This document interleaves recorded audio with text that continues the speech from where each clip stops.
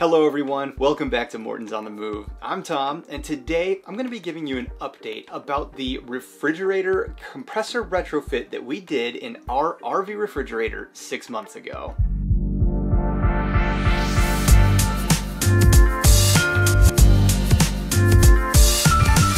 So 6 months ago, we replaced the internal components of this refrigerator. We replaced the absorption unit that ran on propane or an electric heater with a compressor. If you haven't seen the video about how and why we did that installation, I recommend you watch that first, because today I'm just going to be answering questions about the retrofit and how it's been performing over the past 6 months. The first question we get asked a lot is, how loud is it? The previous unit was an absorption unit and they make hardly no sound at all, maybe a little gurgling here and there. The compressor does have a motor in it, and it does spin that motor every time it needs to run the cooling cycle, and you can hear it, but it's just not that loud. During the day when lots of stuff is going on, it's not even really noticeable. I'd say you can hear it kick on, but it's probably no louder than what a residential refrigerator sounds like.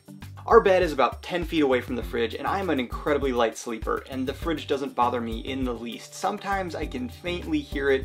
It's a very low tone, so it's not obnoxious at all. The second most common question we get is, how much power does it actually use? And in the previous video we talked about a lot of the reason that we chose to go this way is because of its power efficiency. Compared to the previous unit running the absorption cycle on propane, this fridge uses a lot more power now.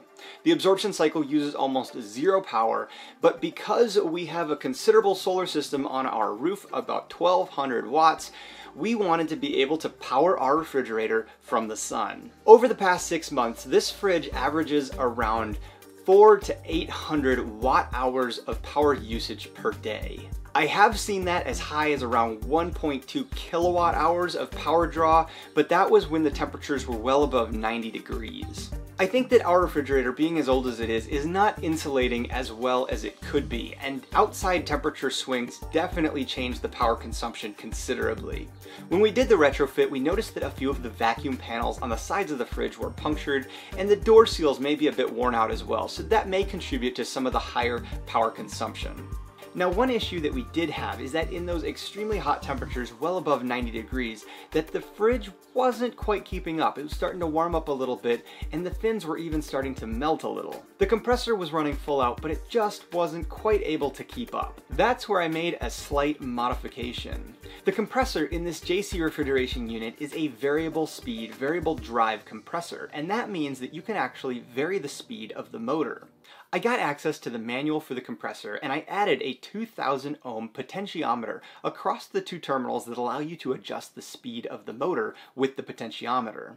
I adjusted the motor speed up just a little bit, and that has provided the additional cooling to keep our fridge a nice steady 40 degrees most of the time. Now, in our previous video, I talked about running this refrigerator on 24 volts, but we've actually since switched back to running it on 12 volts because our 24 volt system actually operates down around 21 volts, and even lowering the low voltage cutoff, the fridge shuts off too high of a voltage for us. So we've been running it on 12 volts, and it's been working great. The biggest issue that we've had with this fridge and the new cooling unit is because the fins in the back of the fridge are so much colder than they were before, we were getting considerable icing on the fins. Now, most RV fridges are not really designed to be used full time, and that's probably why they don't provide airflow across the fins to keep them defrosted. In a residential refrigerator, air in the fridge blows across the condenser fins to keep them defrosted and transmit that cold air into the refrigerator cabinet. In the case of a lot of RV refrigerators, there isn't any airflow across those fins, and that's why the ice builds up. You can regularly pull the food out and defrost your fridge fins, or you can add a fan to keep it defrosted all the time. We reached out to the manufacturer of the cooling unit that we put in this fridge and asked if they had a fan kit, and they did. A fan kit for these fridges is a set of fans that sit in front of the fins and blow air across them all the time. This helps keep the fridge a nice steady temperature by circulating the air inside it across those fins, and it also helps keep the fins defrosted. The fan unit that we got from JC Refrigeration was an RV cooling unit warehouse fan system, but they said that they were working on their own in-house fan system that should be available soon. The unit is very simple. It's just a set of 3 fans. The fans are controllable by switches, so you can select which fans or how many you want to run, and there's also a set of blue LEDs on it that can be switched on or off. I found the installation of the fan kit very easy. We started by removing the food from our fridge and putting it in a cooler. Then we defrosted our heavily frosty fins. We did this by shutting down the fridge and using a hairdryer on low to help melt the ice and pull it away from the fins. When defrosting your fridge, don't use too high a heat directly on the fins because you don't want to warp any of the metal because it's so cold and you're applying so much heat. But using it to melt the ice should be okay. Once defrosted, we test fit the fan unit to the fins to figure out which fins it needed to be attached to. This unit uses Velcro to attach itself to the fins, so you want to make sure to dry and clean the fins that you're going to be attaching the Velcro to. We then attach the Velcro to the appropriate fins and place the brackets that hold the fan units on the Velcro. From there we clipped the fan unit onto the brackets and began running the power leads. We envisioned adding fans when we put the cooling unit in, so we had pulled power leads at that time. You can tie into the power at the light in the fridge if it's easily available, or you can thread the power lead that comes with the cooling unit down through the drain tube that exits out the back of the refrigerator. We just hooked ours up to the control board power so that when the fridge is turned off, the fan unit will go off as well.